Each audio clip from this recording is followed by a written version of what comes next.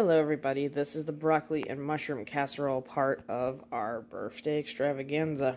And as you can see, we have a lovely array of ingredients going into this, from butter to fontina cheese to the jasmine rice to the already cooked, because I steamed them ahead of time, broccoli heads to some lovely spices. And just for the record, because I know you'll see it but you won't see me measure it out and add it, I have already put the stock in with the milk that I'm going to be using. We're going to be mincing up our garlic pieces and putting them into the pan where the butter is already starting to melt. And while we were here, I will also be chopping up my mushrooms ahead of time for sauteing them once all the butter melts and the spices start to get together. Now, these are not shiitake like they're supposed to be, but they will do. Once the butter starts melting, we put our onions, mushrooms, and garlic in to simmer at a very low heat until it tenders. I kind of accidentally poured it in without talking about it, but I did add my bowl of flour and pre-measured herbs. I'm going to be grabbing the broccoli here in a minute to put into the frying pan, but the herbs that I had in with the 2 tablespoons of all-purpose flour was 1 teaspoon dried thyme and 2 teaspoons dried basil.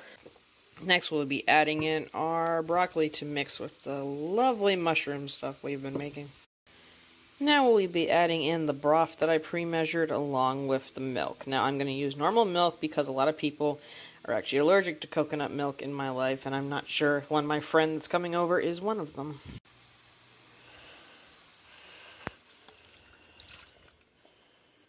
Alright. We'll set to work mixing that up.